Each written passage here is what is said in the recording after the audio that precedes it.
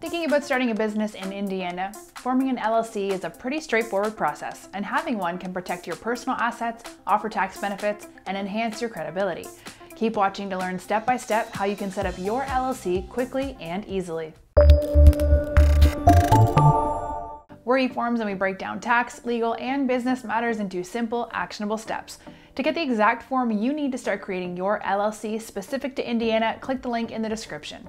First, what is an LLC? In the United States, you can classify your business in a number of ways, depending on its characteristics. An LLC, or Limited Liability Company, is a form of business with special regulations, including shielding members from certain liabilities, which isn't possible if the business is a partnership or a sole proprietorship. LLCs are also relatively simple to create and manage, and unlike types of corporations, taxes pass through the business directly to members, which avoids instances of double taxation.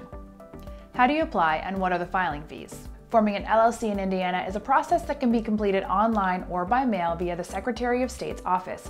Once the articles of organization are filed, it typically takes 10 business days for the application to be processed. A 24-hour expedited service is available for an additional $100. The fees for domestic filing are $95 for online filing and $100 for paper filing. If filing foreign, the fees are $100 for online and $75 to $250 for paper filing. Now, let's cover the steps to forming an LLC in Indiana. Step 1, find a business name. Start by visiting bsd.sos.in.gov.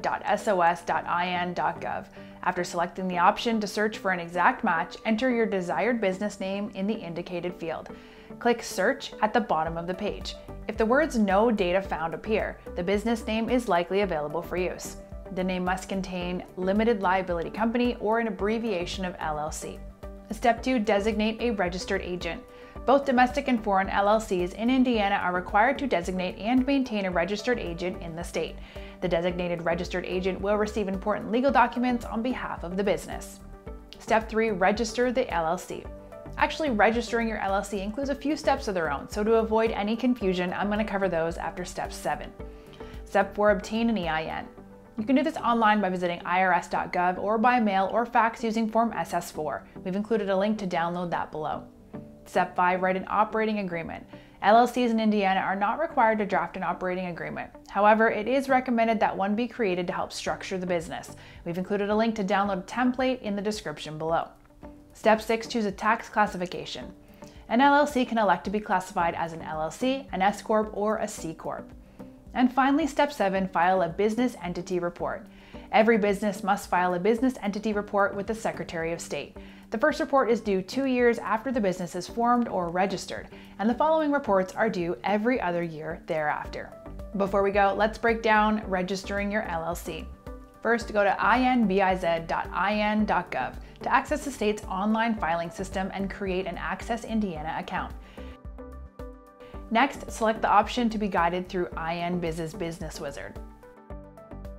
Step 3, enter information about the type of business you want to start.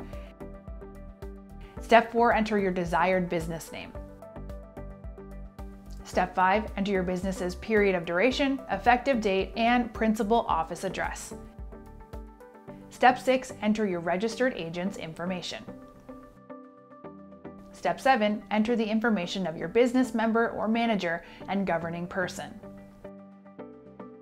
Step 8, provide your electronic signature and pay the filing fee.